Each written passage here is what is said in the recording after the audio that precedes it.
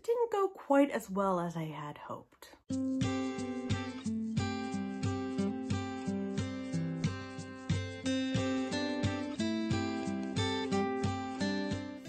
Hi everyone, it is April from Getting Hooked With It. Today I'm here to do the second half of my October wrap-up. To be honest, wasn't the best half of the reading month for me. There's a couple of 2 stars in here, but we always start at the tippy top and then we end on a sour note. I don't know if that's the best way of doing it, but this is what we do here. I have one 5-star read that I really enjoyed this month so much, and that was Rewind by Catherine Ryan Howard.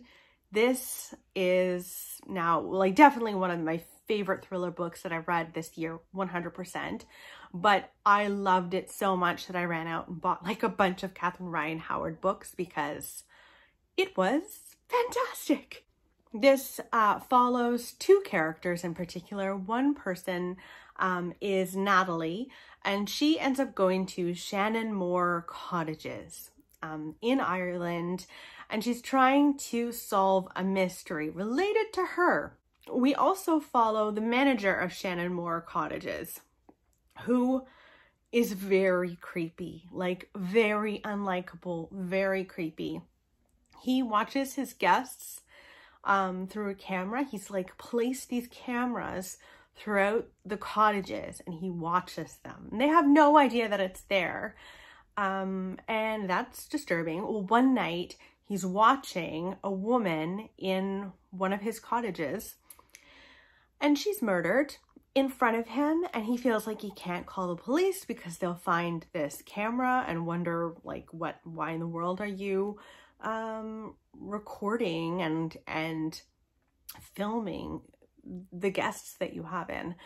And it is about both of them and both of their lives. And this was incredibly twisty turny. This is also about fame.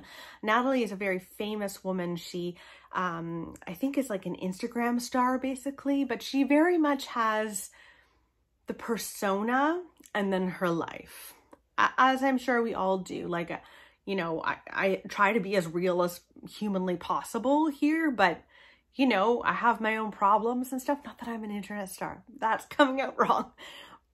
All that to say, the image that we all project online is different than who we are to a certain extent. And she's very good at that. She has mastered that. And she's very into her own privacy and really looking a certain way. I loved this book so much. It had a bit of Pretty Girls vibes to me. I think probably just the footage part of it, but I thought it was so much fun. So that was definitely a 5-star read for me. So next we have a 4-star read. It is also a thriller, and this is The Passengers by John Mars. This is the first John Mars book that I read, and I really enjoyed this.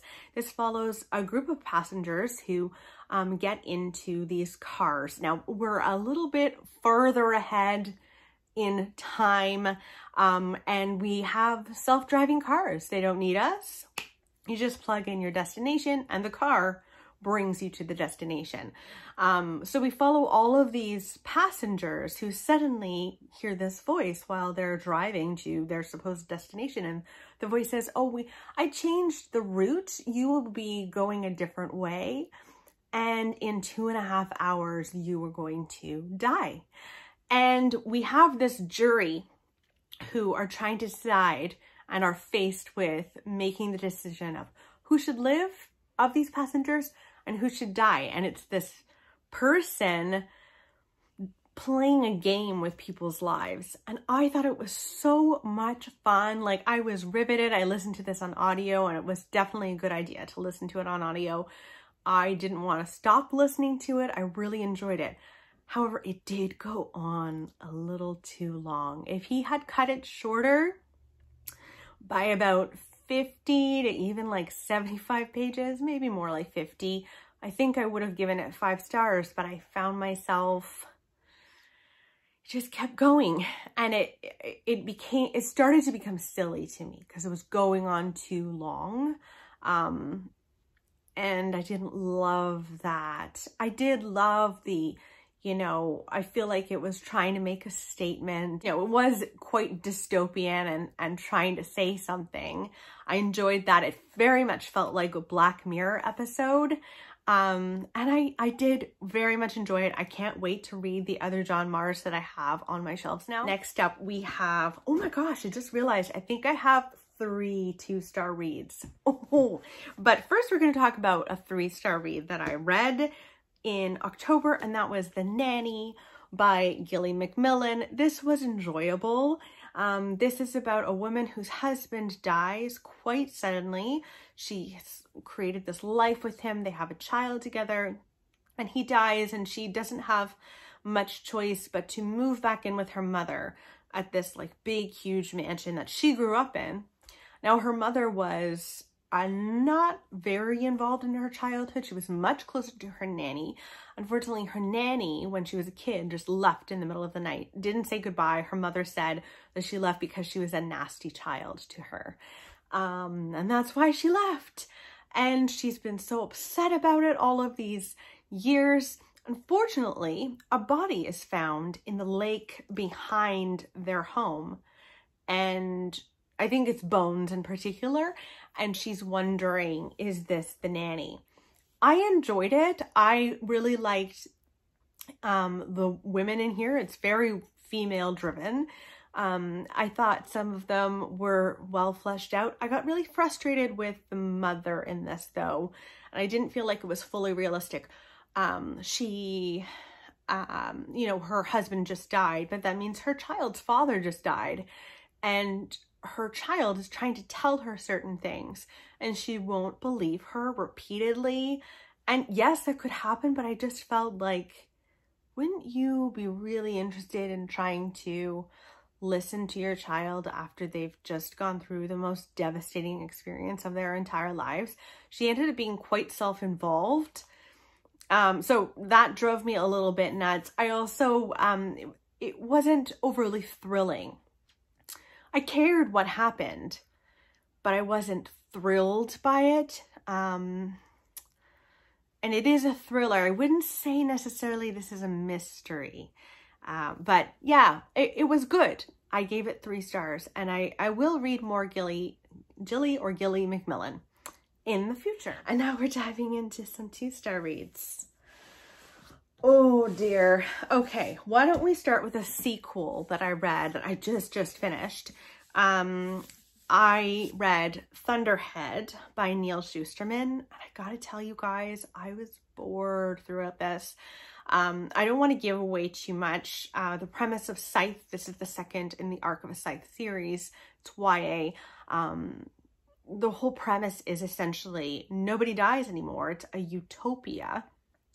And because no one dies, in order to like make more room for babies and all of that, there are these scythes who will walk through the world and kill people slightly at random. That's the idea, is that you aren't particular, but there's a lot of room for error in that, and corruption in that. And this continues that corruption. We follow 2 teenagers, a boy and a girl, who are training to be the scythe and the scythe.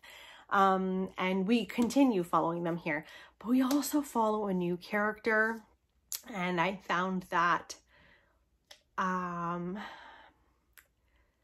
unfortunate. Like, I was disappointed that we were following this new character that I cared nothing about. And the end, as we got to the end, there was a gathering and there's the demise of several people. That's kind of what happens in dystopian stuff. Utopian, dystopian books. And I found that so silly. Like, I was kind of chuckling and I really wanted it to be over. So because of that, I gave it 2 stars. I do have a question. I have The Toll on hold at the library.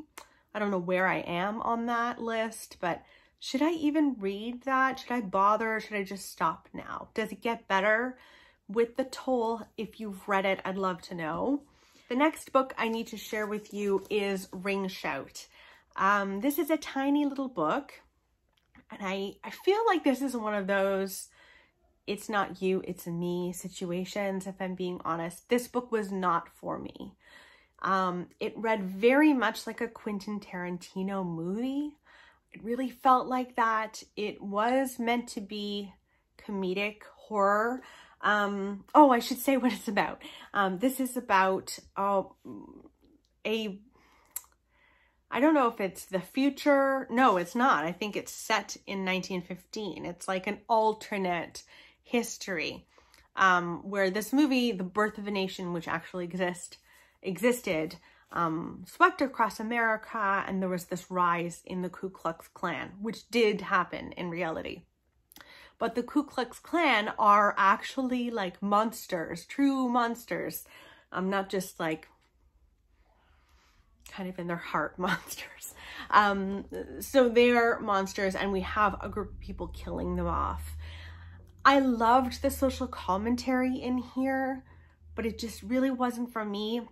I didn't feel tied to anybody. I wasn't scared. I don't think that was the point of it. It just didn't work for me, and I really wanted it to work for me.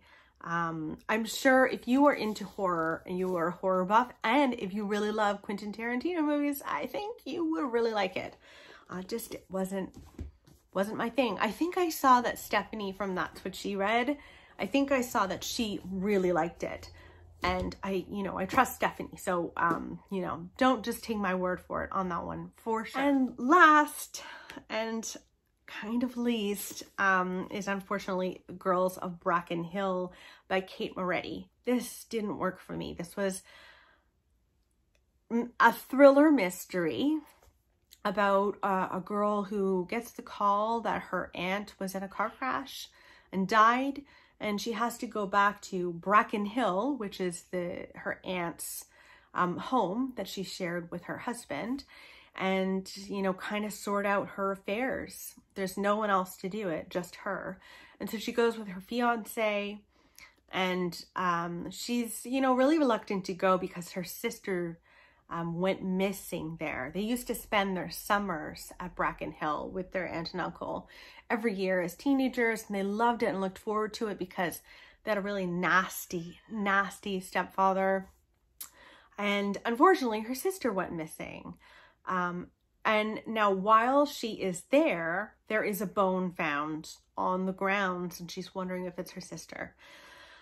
It also goes backwards in time and explores that summer that her sister went missing. I usually love going back and forth in time. It's something that I enjoy a lot of the time, but this just didn't work for me. I found it relatively boring. I didn't care about any of the characters. There was romance in here, and that's not what's on the back. This is, again, repeatedly, anytime that there's romance in a book that it doesn't say on the back, please expect a lot of romance. It makes me mad. And I'm like, this is not what I was looking for. I don't care about love. I just want to get to the guts, the blood and guts. And there was really not a lot of that. I'd say this is definitely more mystery than thriller. I feel like maybe if you were new to thrillers, this might be exciting or it might be good. Just, it wasn't for me. I don't think I'll be reading any more Kate Moretti. But this is good to do, Sometimes you read, new thriller authors and you're like, this is going to be a favorite. And sometimes you read new thriller authors and sometimes you go, no, not for me. Anywho, let me know in the comments below what the best books that you read in October were. I would love to know. I hope you guys are doing really well. And I'll talk with you soon. Bye, everybody.